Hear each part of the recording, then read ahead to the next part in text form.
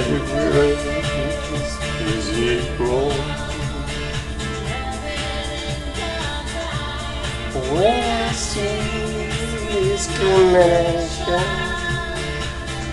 my soul cries.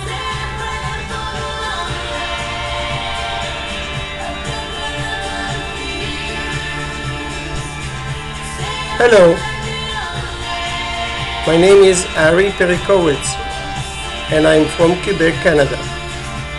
I am a secular Jew by faith and have been driving a taxi in Montreal for the past 41 years.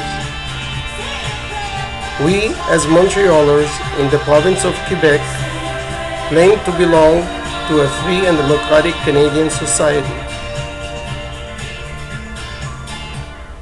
Why then, while our Quebec and Canadian charters of human rights and freedoms guaranteeing us the right to freedom of speech, expression, and religion, do our bureaucrats and politicians keep harassing us?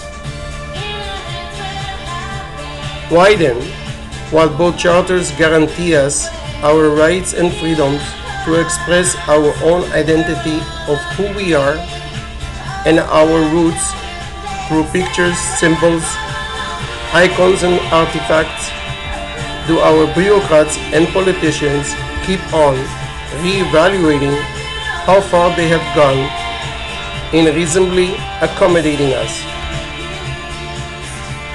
Do we truly need to be accommodated reasonably just because we are the minority? Are the terms reasonable and accommodation just a loophole, a tool to limit these theoretical commitments? We must then ask, are we really a free and democratic of a society as we claim to be? As a minority, are we really equal to access our rights and freedoms as the majority is in practice? Then the question becomes, are we really all truly equal in reality? If we claim to be equal, why then does the individual one have to accommodate the majority, the others, when it is not incumbent upon the majority to accommodate the individual? This is the puzzle that, if not solved, will undermine the essence of what makes Canada and Quebec the unique and wonderful home that they are. Why? Why then, O Lord, why?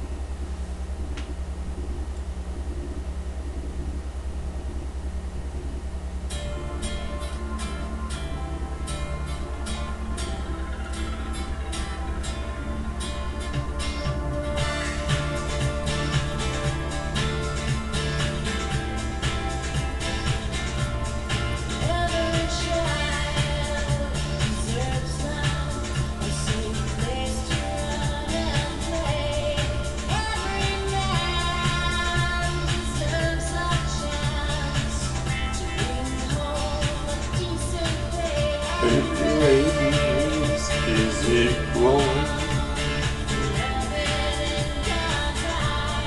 When I see discrimination, my soul hurts.